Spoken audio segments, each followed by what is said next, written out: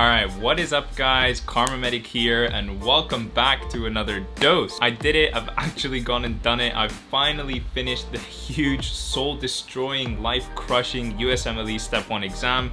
It's finished, it's done with, and I can put it all behind me. USMLE Step 1 what? First aid book who?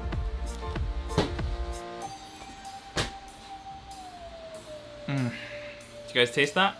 The taste of freedom. I know, I can't believe it either. This huge thing that I've dedicated my life to for the past 6 months or so is gone. I feel like I have this big hole in my life that I need to replace with something else. And that's where these YouTube videos come in. I'm flying to Greece in a couple of hours, as I always do whenever I take a holiday or a break. It's gonna be so wonderful to just be able to actually relax, enjoy the sun, hang out with my friends, just do something different. I've literally been sat down at this desk almost 10 hours a day for like 5 or 6 months. Like, can we soak that in for a second? So yeah, I'm just really excited to honestly be a normal human again, like get back to normal activities in my life, socializing, you know, going to the gym and things like that. I've really missed those things. All right, I've got 2 big things that I want to update you guys on in this video. The first of which is my USMLE Step 1 exam. I want to tell you guys a little bit about it, what the experience was like and how it went. And then the second thing is that I'm about to start my 4th year of medical school.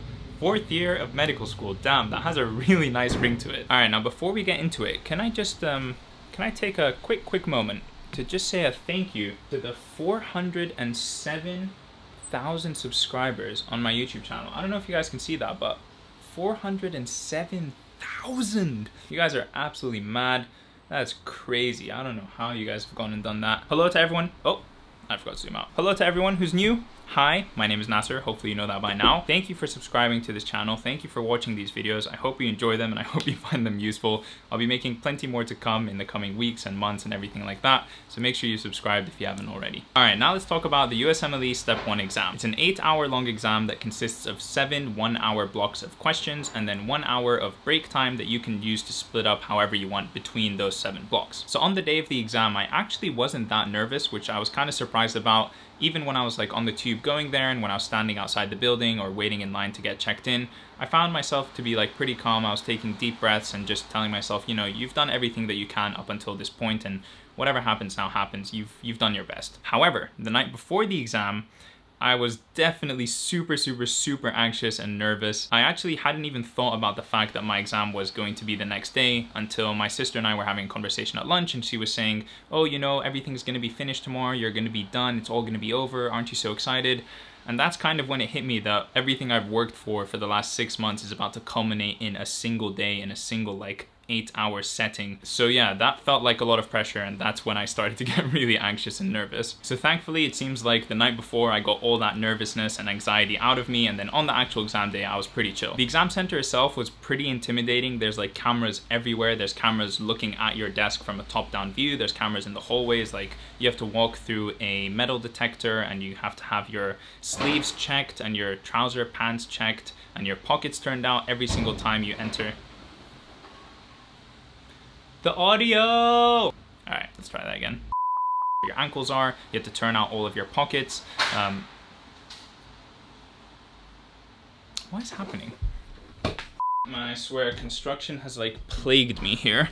Anyway, I feel so lucky that in the actual testing center, I was assigned like a corner cubicle because I felt like I had a little bit of privacy, a little bit of seclusion, and I find it really distracting when I can see people to my left or to my right, like their head or their arms and stuff like that. So I feel really lucky that I was like sort of pushed in the corner. And then yeah, I started the first block of questions, and at that point my heart was again racing. It's like going to an interview. When you sit down at the beginning and you get asked the first question, you're really nervous, but then as the interview progresses and you start having more of a conversation, you start to calm down. That's exactly how I felt. So I did 2 blocks back to back, took a 10-minute break, and then did another 2 blocks back to back, trying to mimic my classic 4-hour studying session that you guys have probably seen on this channel before. And then I took my 20-minute lunch break, and it just so happened that the 2 people who were having their lunch at the same time as me, they both had recognized me from my YouTube videos, from this, which is really kind of crazy and was definitely a bit of like a shock in the middle of my exam. They were both really polite and we had a nice conversation, which was great to sort of take our minds off of the fact that we were in the middle of this very big, important, stressful exam.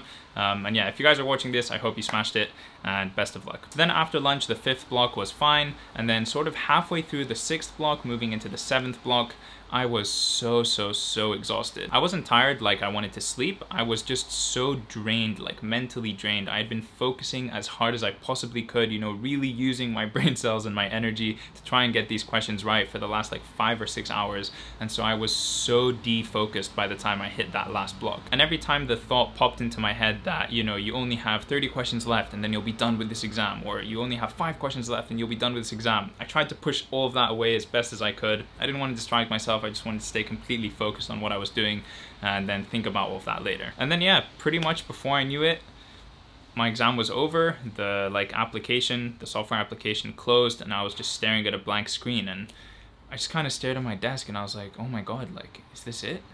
Am I done? It was honestly a really weird feeling. It's weird when something you've dedicated so much time and effort to comes to a close. Even in university, when you have, you know, big exam periods at the end of the year, you know, you maybe dedicate like a couple of weeks, like max a month of hardcore studying and dedication to that, but 6 months all for one day, it really felt like, you know, like the world was like culminating in this like peak, in this huge climax, and then it was gone. The closest thing I've experienced to this is when I was studying for the MCAT exam, which is a medical school entrance exam in the United States and Canada, and I think I studied for 3 months for that, so pretty much half the time. So yeah, this was something completely different. Really strange feeling to have it all come to an end, but a very good feeling. This is a happy feeling. This is not a sad feeling.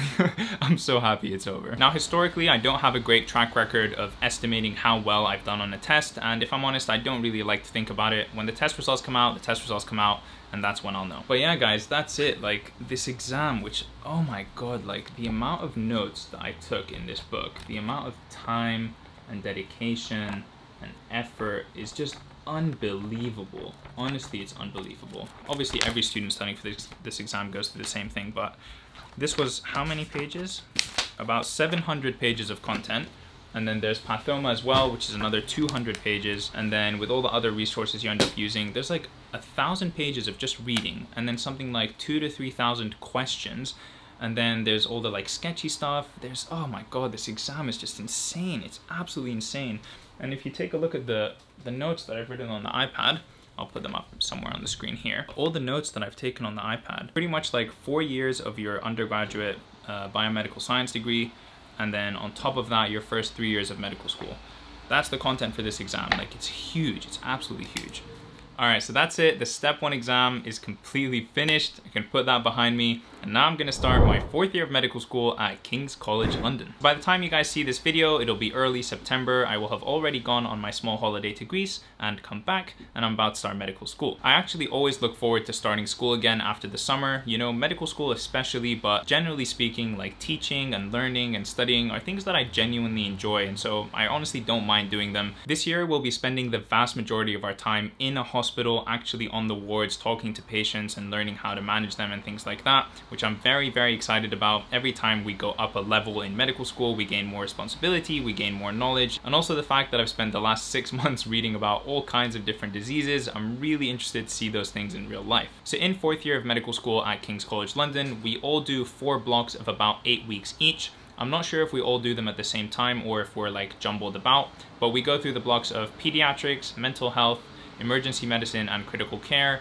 And then the last one is, I think, OBGYN or maternal health. So I'm starting on pediatrics, which I'm actually really happy about because I always feel like I have a good interaction with children, I have a good mannerism with children, and you know, I feel like it spices things up compared to all of the adults that you see in the hospital. Every year before we start in the hospitals, we have a bunch of online courses and classes that we need to complete. Most of them, I'd say, are like formalities, things about health and safety, what to do during emergencies and things like that. So I've got to complete those over the coming week to make sure I'm prepared. And then as far as outside preparation that I'm going to do for the upcoming year, I think thankfully all of this work that I've done for the exam is definitely going to help me and it's going to go a long way.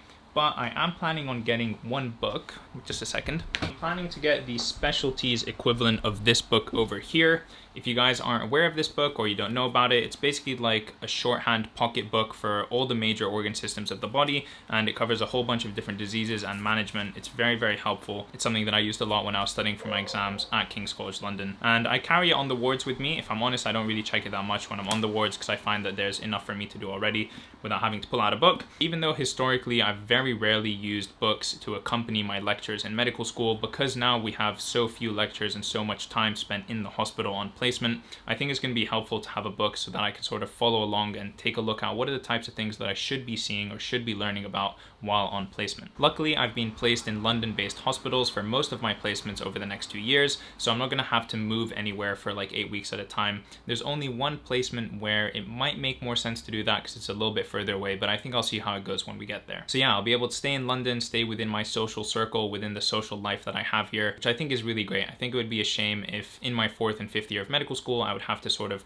go somewhere else and start fresh in terms of a social life or a new city and things like that. I'm happy that I get to stay where I am. Also, I have everything that I need here. I have, you know, my massive monitor behind me. I've got this huge desk, all of my lighting and my equipment for filming these YouTube videos. I don't really want to be moving all that around. When school starts again, I'll be able to make more medical school vlogs, which I'm really excited about because that's what I really enjoyed doing on this channel. That's sort of what helped and made it grow. Yeah, I think making medical school vlogs is really fun, you know, taking you guys along on a whole day and explaining to you what it is that I'm doing at different times. Because yeah, at the end of the day, the goal of this channel is really to give you guys an insight into what life is like at medical school and also hopefully help you with your studies and things like that at the same time. So yeah, I'm excited to start making vlogs again. I'm excited to start uploading on this YouTube channel on a weekly basis. I know I took a little bit of a break. You guys have left me such great comments on the last video, so thank you guys for that. Thank you for your continued support. And yeah, I think that's pretty much it for major life updates. USMLE Step 1 exam is finished. I'm about to start medical school, and in the middle, I'm gonna take a quick little holiday. So I should probably get going,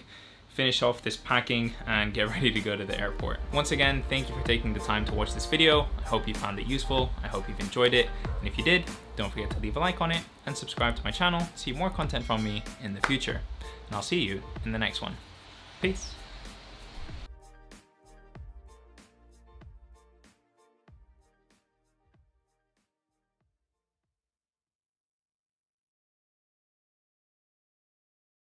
Guess who's back? Guess who's back? Guess who's back? But I'm done. I'm done. Alright, it's probably not going in the edit.